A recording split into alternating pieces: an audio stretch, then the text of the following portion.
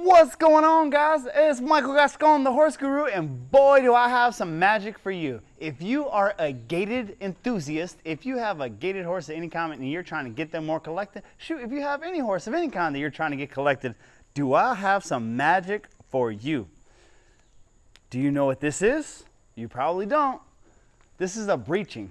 So a breeching, mostly you see them on cart and carriage horses, and it's what stops the carriage from running into them. Also, if you've seen pack mules or mountain mules, they carry this a lot.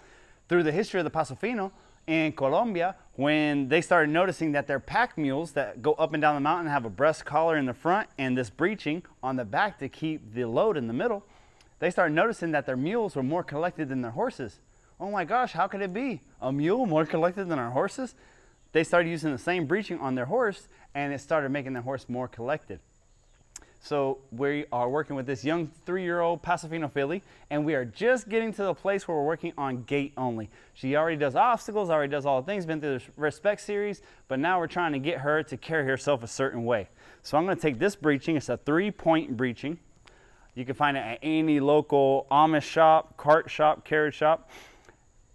This I'm going to hook to the back first. Always. We're hooking to, there's a ring in the back of my saddle, and I'm going to hook this right to that, like so. That way, no matter what she does, if it's the first time you put it on a horse and they get a little funky, she can't do anything wrong to get herself in a bind.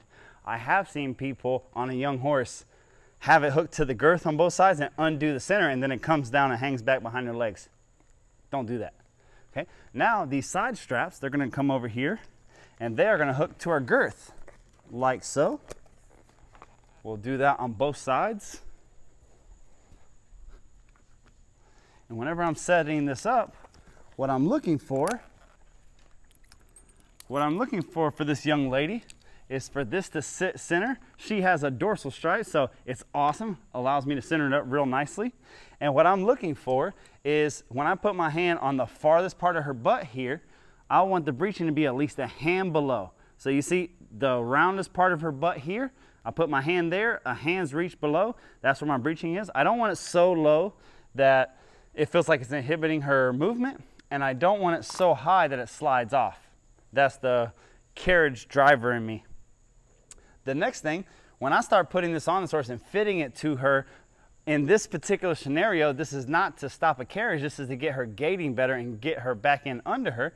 I want to be able to tighten it up, and I'm never going to tighten it tighter than the furthest part of her butt. So it's going to be a little under the largest part of her butt, but I never want it under that. I want it to feel about flush, flat with the farthest part of her butt. What's that going to do? Ladies, I know right now, I see you in the honky tonk. I've been to 1 or 2 in my lifetime, and you come in there, you got a pencil skirt on, and when you walk in there, you walk just like this. And all the men are like, woo! That pencil skirt got you collected. That pencil skirt put your feet right up underneath you. That's exactly what we're trying to do with this filly. Now you can do it the dressage style and spend 7 or 8 years of pulling on their face and pushing on their body, looking to make the accordion effect, and over time that absolutely will happen.